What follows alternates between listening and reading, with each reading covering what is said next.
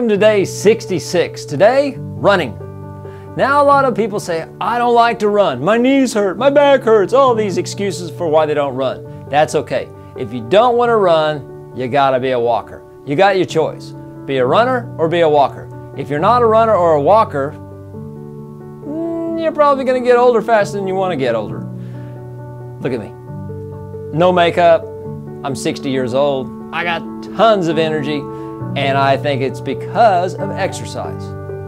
I chose to run, and I probably don't run, I actually jog. Now, the most important run for me is tomorrow.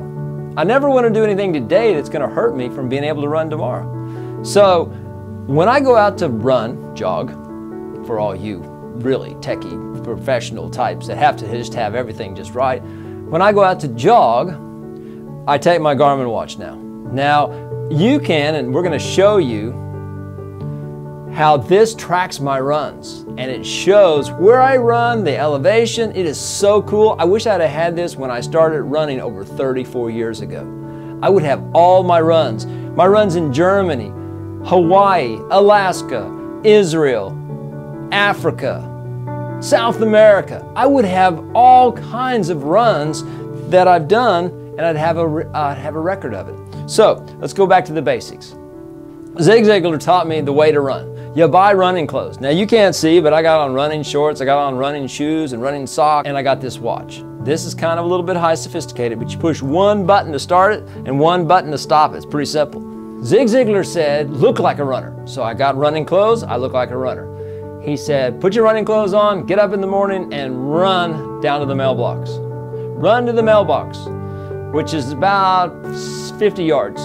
So I did that. This house I was living in had a mailbox on the street. I got up, I put my running clothes on, I ran to the mailbox. The next day I ran to the neighbor's mailbox. The next day I ran to the neighbor's mailbox. And before long I was up to a quarter of a mile. Not very far, but at least I was doing a quarter of a mile. Finally I got up to a mile. If you can run a mile, you can run 2. And if you can run 2, you can run 4. If you can run 4, you can run 8.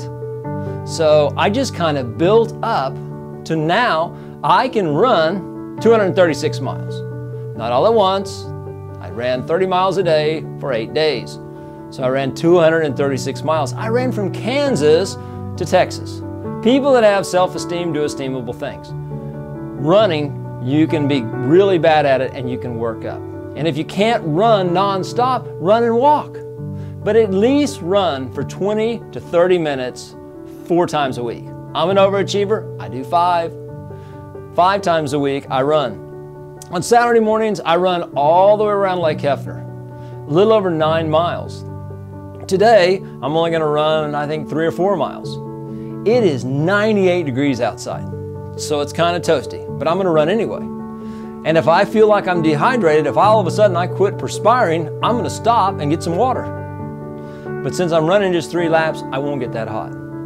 There is no such thing as bad weather. There is bad clothing.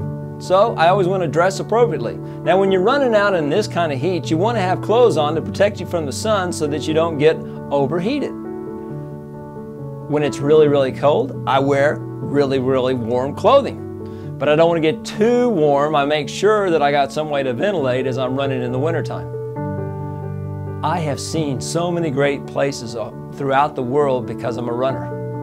And when I go to a party and people are talking, I'm not going to have to talk about sports heroes. I'm 60 and I'm still running. I get to talk about my own experiences instead of talking about a football player that threw a great pass or a basketball player that didn't get the hoop or a referee that called a bad shot. I never miss a day. Whenever the weather is, whatever the weather is, I get out there and experience it. I used to wake up at 2:30 in the afternoon and not do any exercise and not do any running and not even see the sun. I'd stay in the house till it got dark. Now I get up and I go experience the day.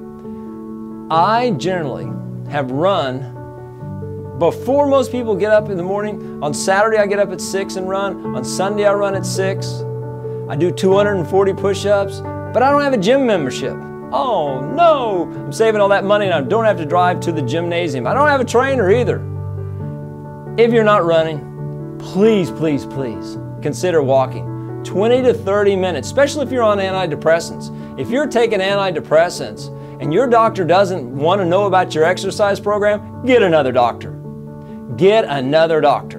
Because if you're exercising, you might not need to take antidepressants. I'm not saying you will get off antidepressants, but I'm saying you got a much better chance if you exercise. You won't have to take antidepressants, and your moods won't be going like this all the time, and you'll save a lot of money, and you'll be free from the drugs. Thank you for watching today. Please subscribe and share this channel with other people.